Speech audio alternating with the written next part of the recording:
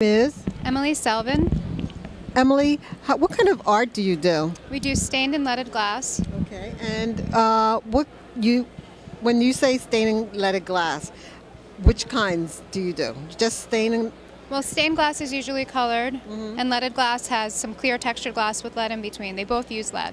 Okay, and where do they use this glass? In residences, it would be if you had a window that you wanted light to come through but you needed privacy, or if you had a front door that you wanted to put glass in, or a bathroom window that you wanted to put glass in. We also do skylights and ceilings. Okay. Do you do commercial also? We do a lot of commercial work. We work with restaurants. We work very closely with designers and architects. Okay. And I've heard you mention that you do things with churches. Yes. Part of our mission in our studio is to help churches restore their stained glass windows so that they can continue to worship in a place that has beauty around them. Oh, very good. So how do we contact you?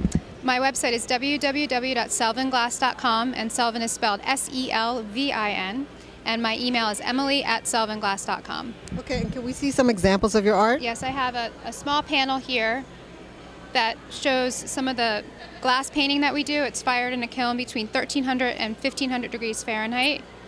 And then there's a small example of the lead work around it. Oh, you can't see. Is that better? Okay. And now can we see some of your painted glass? Sure. Or stained glass, is that right? This is also painted. This actually doesn't have any lead around it, but this is an example of how we can take any image and copy it onto glass. So if you have an image that you like, or a pet, or a family member, we can paint that onto glass. Okay. And where's your booth that where are you located here? 2005. Okay. All right. Thank you so much. Thank you. Okay.